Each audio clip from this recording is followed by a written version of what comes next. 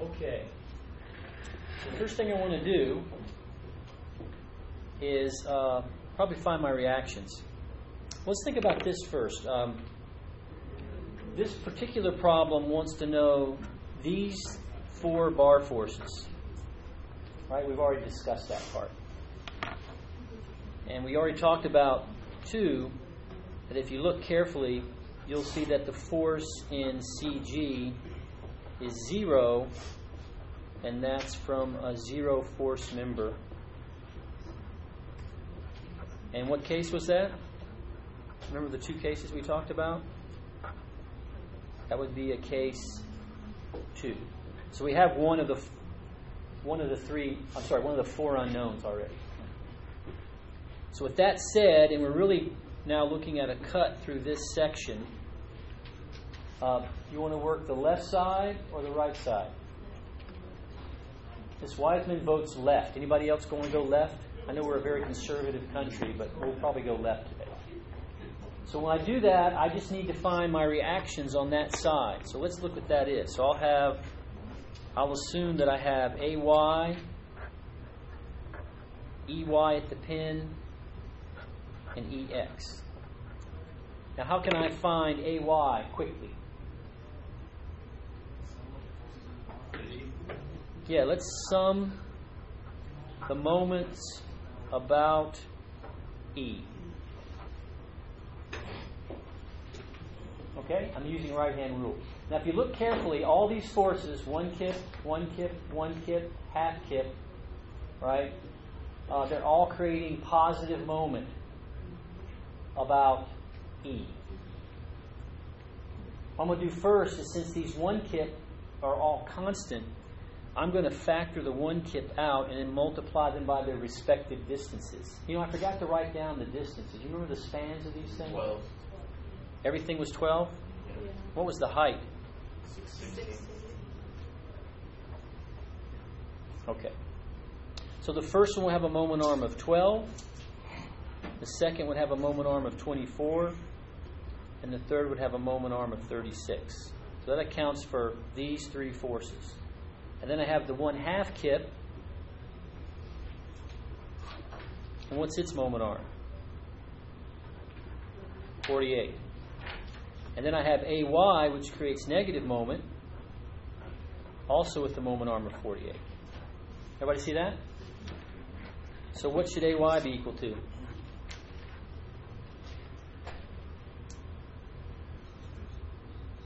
Looks like 2, maybe? I did my Rain Man thing. I think it's 2.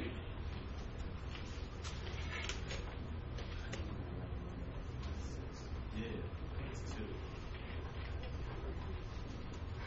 2. 2 kips.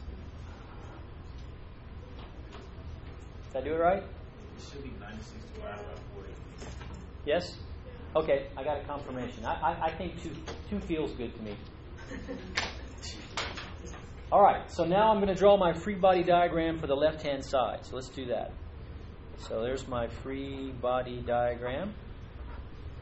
So I'll start. So up here at the top, I'll assume tension in BC. Down here at the bottom, I'll assume tension in GH.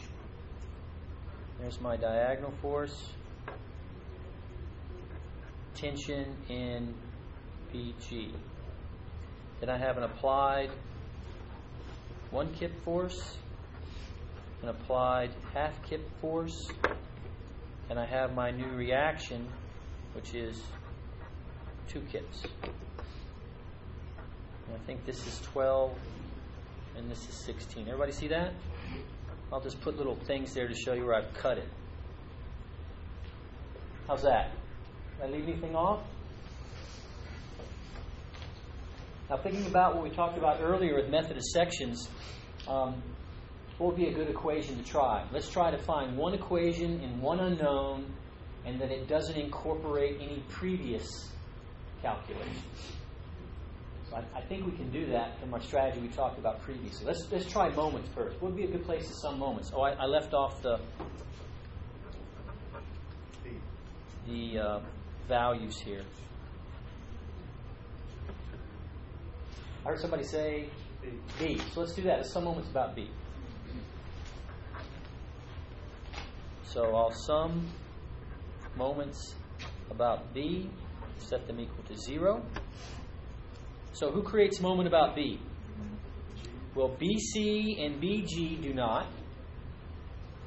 GF creates positive moment. All right, everybody see that? And what's the moment arm? We're doing GH, right? And from B, the perpendicular distance would be the height, which is 16. What about this one kip force? Does it create moment about B? No, its line of action passes through B, right? And then I have these two forces over here, the applied force 1/2 and the 2 kip force acting up. Really, what's the resultant of those two forces? 1.5 acting up. So let's just treat it as that. So a 1.5 kip force acting up would create positive or negative moment about B. Negative. So I have a 1.5 kip force, and a moment arm will be the horizontal distance, which is 12. So we should be able to find the force in GH.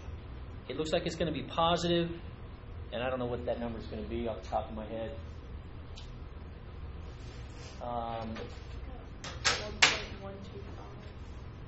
1.125, and that would be kips, and it came out positives. So Mr. Providence, is that compression or tension? Excellent. Let the court record that Mr. Providence said tension. 1 down, 2 to go. Where do we go now? Let's try another moment equation. Where's another point we can do moments? G. Yeah, so use this advantage. You know, we know B, G, G, H. The subscripts both have G. We can go through G. So now let's sum moments about G. Set those equal to 0. So since we picked G here, then BG and GH pass through G. So I'm left with BC, 1 kip, and this resultant. So let's start with BC. Does BC create positive or negative moment about G? Negative. So there's BC, and what's its moment arm? 16. Should be the height, which is 16, right? What about the 1 kip? Positive or negative? Positive. And what's its moment arm? What's the distance between G and H? 12. And then I've got my composite force here, which will be 1.5 up. About G, it creates negative. And what's its moment arm? The distance between G and A is 24. So what is force BC? It looks like it's going to be negative. What's the number? 36, 24. What's 24 divided by 16? 1.5? So I think it's 1.5. Anybody else get that? All right.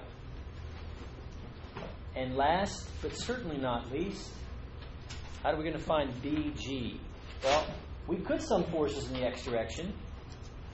If you did it well, you would be fine. However, there's an easier way. Sum forces in the y direction. So let's assume up is positive. Now the advantage to this is not only do you consider fewer forces, but you also don't include the results of the previous two, which possibly could be incorrect. So let's figure out what this slope is. So it's really 12 to 16, which is really 3 to 4. So it's a 3, 4, 5 triangle. So my vertical piece would be the 3 to 4, so it'd be 4/5, and it's acting down, so that'd be negative 4/5. The force in BG, that's acting down. What else is acting down?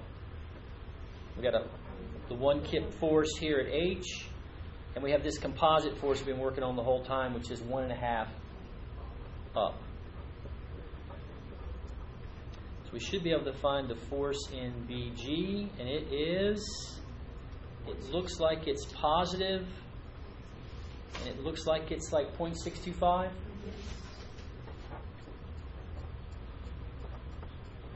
Anybody check me on that? There we go. Now that is a very doable problem for the exam. You should be very happy if this shows up on the exam. The odds are that you won't be that happy, but it's a good thing to prepare for. Yes, Ms. Holland? Can you just show me why that's negative forces? I'm just confused on the triangle where it's negative and positive. You mean in the equations?